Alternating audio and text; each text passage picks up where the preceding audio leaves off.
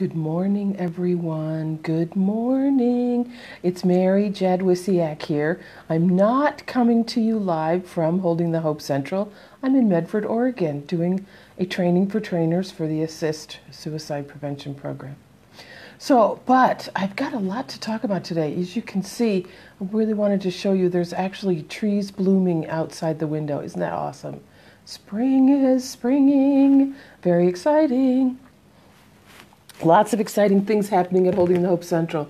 I can talk again. Yes, I have my voice back. Turns out my body just had some kind of a weird allergic reaction to everything in it, so coughing seemed to be its only response.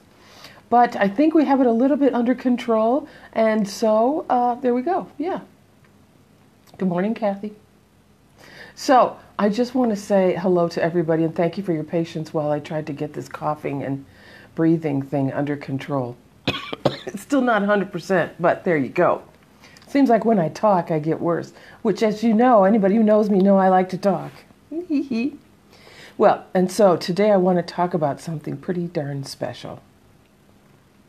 I started getting all these messages from LinkedIn. So-and-so left you a message on LinkedIn. I'm like, what's happening?